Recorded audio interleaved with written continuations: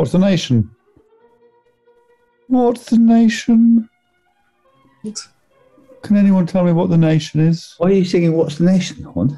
What's the nation? Got it. Latvia. Whoa! By the way, white,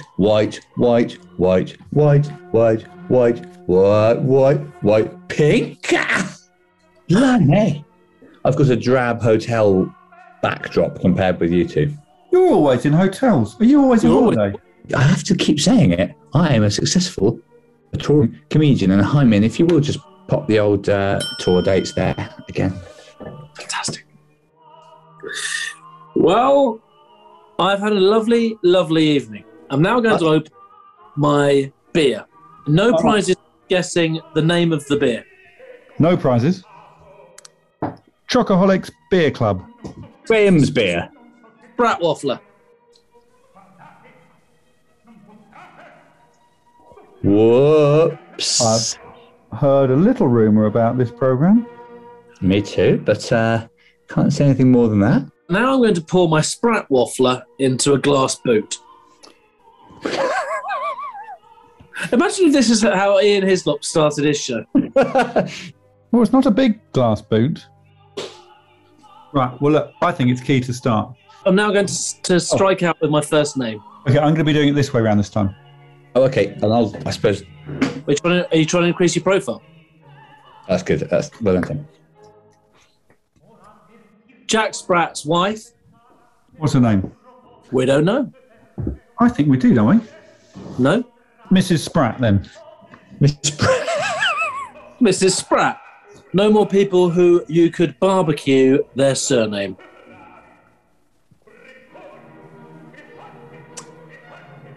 Am I out? No, you're still in the game, but you will be asked to name another, I suppose. What's that crocodile called in Punch and Judy? Has it got a name, the crocodile in Punch and Judy? Is it? Oh, is it the only other Emlyn? There's Emlyn Hughes and then Emlyn the crocodile in Punch and Judy. Emlyn. What can you put on it? Michael Fish. You can put that on a barbecue. Okay. Or, hang on a minute. I don't know. So you've got to be able to barbecue it and then eat it. Yeah. Oh, God, yeah. It's not just putting... Not Alan Carr. Not a file of facts. No. All right. You're still in. Up your bums. Oh, is it down it? Yeah, let's do. Well, mine's really hot tea. Mine's got loads in it. No more, surnames that you can put on a barbecue. Hands off your face, my little friend. Hands off your face, there is no end to how much you like to touch your face. 4 guys having a laugh. 3 guys. 3 guys. That's 3 dingy dong. You'll go again. Oh, yeah. Tim's go again. It's a rollover. Rollover week. Key to continue. Okay, I'm going to go for Mike TV. No more people who, whenever you think of them, they're accompanied by a guardian or a parent. Never seen without a parent. No more always accompanied. Always accompanied by a parent or guardian. Always accompanied by an adult. Yeah, but that could be anyone in a double act. I think you're talking about parents or guardians, aren't you? Yeah. Okay. Now, do you continue the rollover, or do you play or pass? I'd happily do one more, I reckon, and then I might give someone else a chance. I guess it's keys go after this, isn't it? Could it be key, then key, then key, then it's key again, isn't it? It comes back to key, yeah. Well, Kevin Keegan. No more people who are older than us, but younger than. Oh my God. Hand off your face, Horne. This could be the quickest game ever. No more people who are older than us, but younger than or the same age as Kevin Keegan. Look, honestly, Kevin Keegan. No more people who you can get in 90 seconds. In 90 seconds? What? Are you changing the category? I think so, because I think one of my favourite things about the game is picking people who are about 60. So Kevin Keegan, no more people who you can say exactly where they were on a certain date. On any date? You can say Kevin Keegan was at this place on this date. Yeah, right. So firstly, without Googling or anything, you just have to be able to say, I know on this specific date he was... Yeah. What date and place was Keegan, just for my record? Oh, for your records? Yeah. Well, Keegan, I think, was... I don't know, but I think Keegan was October the 7th. I want to say 2000 and... You're trying to work out when the last game at Wembley was before the regeneration? Yeah. Who was in charge when they beat Germany 5-1? Ericsson. Not me. Sven-Göran Eriksson. I think on October the 7th, 2000, Kevin Keegan was at Wembley. You're right, because by 2001... Okay, yeah. Well, I guess Haiminh will just flash up correct or incorrect at that point. Yes. What he's thinking of is the last England game played at Wembley before Wembley was sort of knocked down and built again. But if that is the right date, then fair play. I hate having to do all of them, but we are where we are, I suppose. We are. The Honey Monster. Do you mean a B? Fantastic. I don't know who this favours. You'd think Key, but in a way he's had to move on so quickly with his thoughts. Because this is a must-win game for Tim. Yeah, this is a must-win for Tim. It's 3-3-1. I didn't really necessarily want to be in a situation where I'm naming 4 off the top. Well, let me think. And when you do drop me a line. I'll get in touch. Yeah, give me a call. How do you mime hands-free?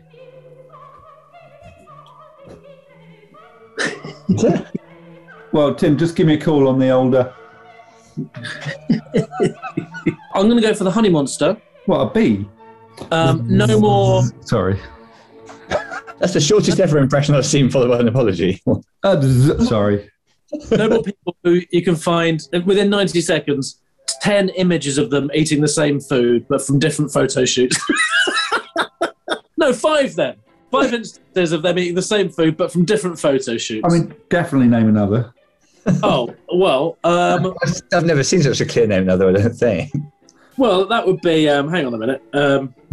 My name another is Gary Lineker eating Walker's Crisps. Well, we are where we are, and I've now named 4, so I'd be very grateful if one of you two would take up the old baton of hope. And that finishes the longest ever and only ever rollover we've had. Well done to Keith, who names 4 without getting himself out.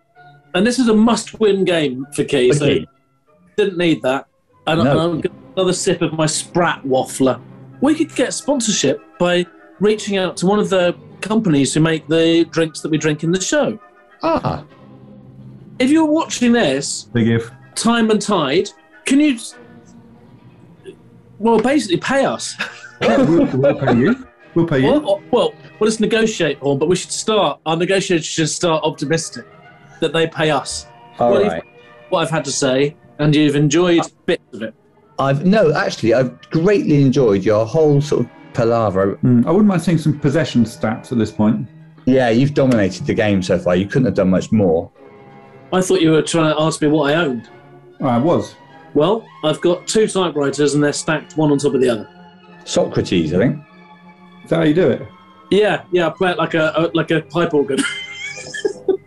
Yes, not the footballer, the old the philosopher from the old days. The old days. The old days. The old days. The old days. Well, in the old days, there was not so many things. I'm interested in your key. I'm interested in his key. Apartment 4. Key to guess? Apartment 1. Oh, it's 2. It's 2. In the old days, there weren't so many things. In the old days, now there were a lot of kings. In the old days, none of these, nothing rings. And in the old days, one gentleman, he made some wings. Icarus, close to the sun and he dies. I think it's Socrates and it's... Waxy! No more people who, never flushed a toilet. No more people that never flushed a toilet in their lives. Never flushed. Okay, I've heard what you've had to say. And so I say to you this. I think I'm going to go for Susie Quattro. Oh, okay. A debutante. Watto might give us a couple of strains of one of her hits. Well, yeah, we know it's a bit of this. Snooker-loopy. Yeah. I'm just going to go for a simple no more cues. No more cues. Anywhere in the name. in the old days. You already had chess in the old. You had drafts more or less in the old days. But there was already cress in the old days. Sometimes there was a mess because of wars in the old days. Well, it's Tonya Harding. Madame, yes. Yeah.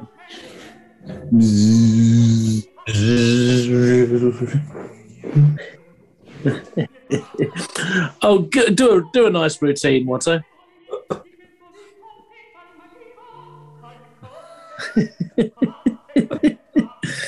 You're absolutely right. She was more of a sort of power skater, wasn't she? Nancy Kerrigan took care of the style. In the old days. You already had wine in your days. Some things were fine and some were not. Your life expectancy was shot to hell. You weren't feeling well.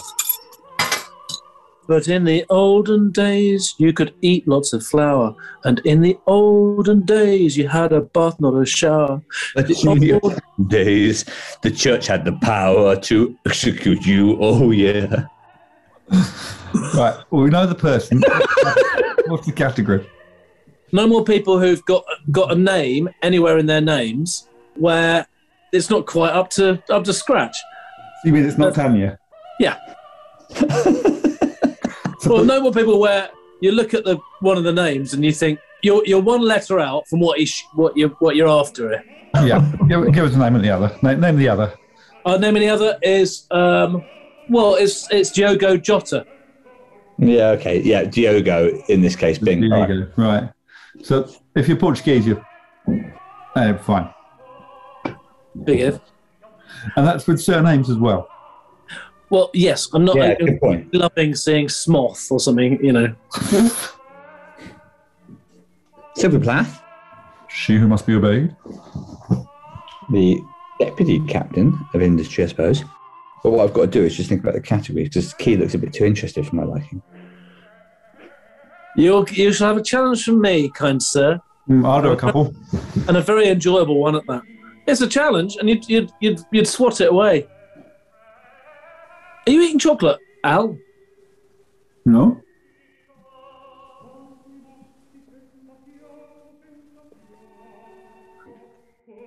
Oh, yeah. I wouldn't have spotted that way if that was on your mind, because there's no doubt that Plath is a less common. This is exactly what you were talking about with that category. We could go for Ted Hughes, I suppose. I want to do a poet at this point, I think. And once you've set your heart on something. I've never met a proper poet. Ah. Well. Haven't you?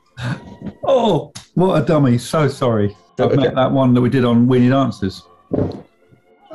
Ian McMillan. Yeah, Ian McMillan. Ted Hughes. No more people. 90 seconds. You can find them in Cambridge.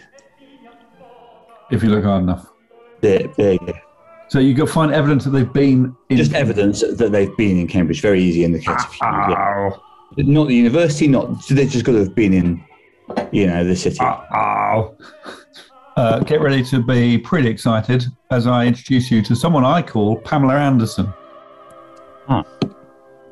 I've got some ideas, let's put it that way. All right, let me have a little think. Is Horne frozen? Not really, no. No, he's just got sort of mental broadband. All right, no one who has been depicted in a TV program in the last 2 years.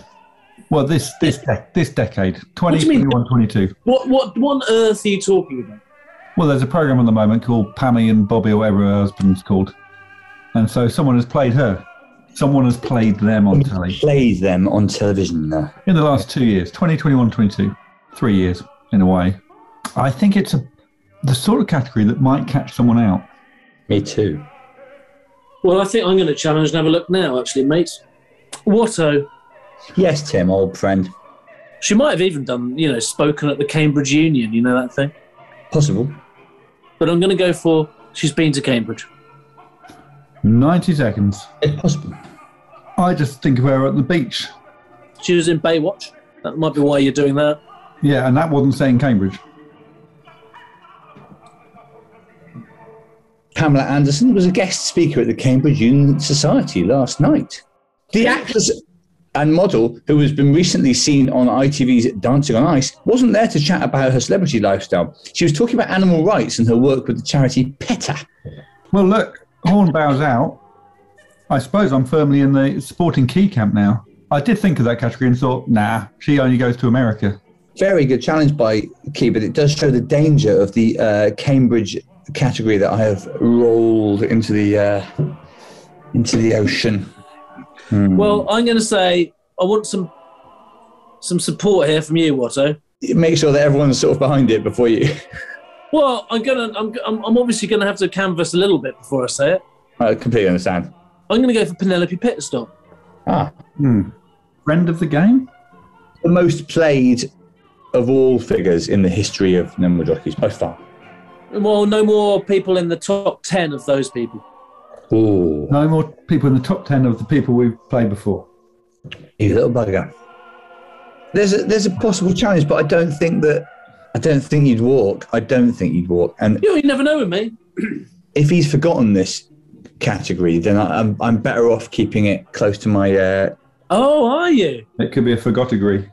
It could be a forgotagory. Well, I think it's probably not beyond me to just sort of say Abraham Lincoln, is it?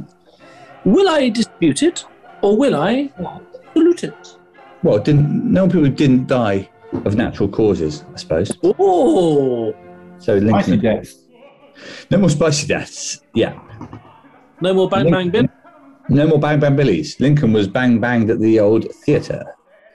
Well, I think I'm gonna challenge. Okay. Olden days.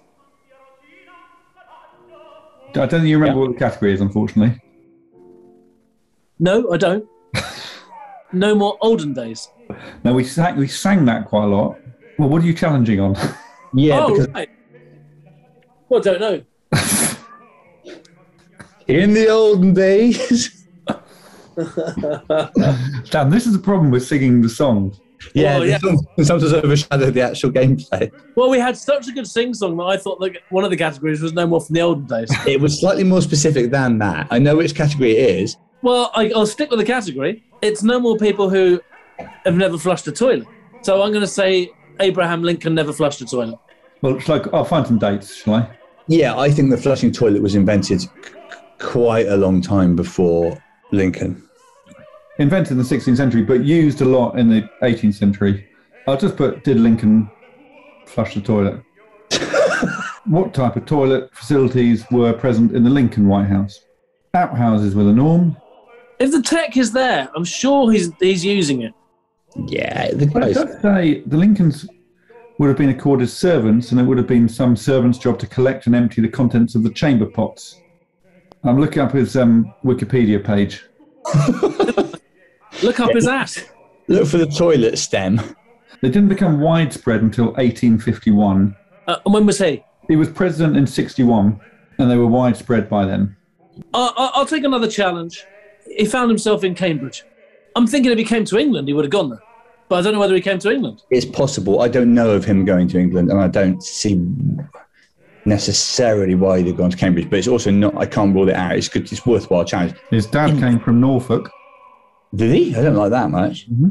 There's no evidence that he visited either England or Cambridge. But also there's lots of people said things like that. No, it's not as if it's a weird question. Oh, I only read the bottom line, which says it's a weird question. It's a big question. I've had my teeth done again. It keeps growing back in the middle, but they keep... Yeah. Get rid. Well, in that case, I suppose I'd better say Billy Big Bollocks. Would you challenge on Billy Big Bollocks? Yeah, I'd have a go, I think, but... If it's what I think you're thinking of, I think it'd be very fun to talk about. Yeah. Not quite so easy now. Talks the men out from the boys. It does. Does that mean I'm a little boy? Yes, your little boy Horne. I might be soon to join you, Al. I almost did a lure there, but I don't think I can play a lure really. I'm happy to be lured if that's what you want to do. You got your full assortment of challenges over there, Mark. I've got an absolute wallet of challenges here if I have to. Well, I wonder if I can go for Naomi Osaka. You've made her surname sound like an Irish name. Naomi Osaka, but... Only if... You swear to... Listen, mate, I let you go just now, but your hands are so on your face. Yeah, and actually, it tends to be a bit of a one-way street, that, really. Oh, my goodness. Okay, I'm going to go for Naomi Osaka. Naomi Osaka. Naomi Osaka. I didn't say it like she was Irish. You did. Naomi Osaka. Jeremy O'Donnell. No more sporty people. She's brilliant. She's very talented. Oh, Keith's got a question. Oh, so I'll get rid of that, yeah. Oh. It doesn't seem that likely she's been to Cambridge, but it is worth a challenge when you've got 3, I think. It's a heavily visited city. Right, are we going for that? Yeah, but I'm not hugely confident. Purely vibe-wise, I can see her being more on the side of tennis players who, when they're playing Wimbledon, think, I wouldn't mind having a look at Cambridge. Well, the bad news for you is that she went to Downing College. She studied at Downing for 4 years. Had to be a med student or something. I don't think that's very likely to be true. I thought I was going to get something. I went to the Cambridge University Lawn Tennis Club at the top there, and there's a link to Naomi Osaka, and then there's a picture of somebody playing tennis at the varsity at university at Cambridge. But this lady is called Aisha Brown, and one of her inspirations is Naomi Osaka. Yeah, I don't think we can... You can't convict. Well, I've managed to outwit the fox again. Outwit the nit. Sorry, I've outwitted the nit. Is he back? Is he going to have another nibble though on the Osaka? No, I can think of a possible challenge, but it really would be risky, and I don't think it will work. But just imagine little Pamela waddling around Cambridge while Osaka stays well out of the city perimeter fence. Well, I think it could be Elvis Presley. But you do an Elvis, don't you, Horne? Are you still doing that? Yeah. You want me to do it now? Yeah. Well, hello. I'm Elvis Presley. I do the lip thing as well. Oh. I think that's Mick Jagger. Okay. Do you think you're going to challenge it? I'll make a challenge, yeah. Right, so this is the end of the game then. Well, I'll get the close-up going. No more people who, you can book a tribute act to them. If you want. Yeah, if you need to. It's a bit similar to the sort of, you can find a T-shirt of them on Amazon or a costume of them on Amazon and stuff. We've had quite a lot of fun with that, haven't we, over the years? Hands off your face, please. They've been all over his face, actually. Oh.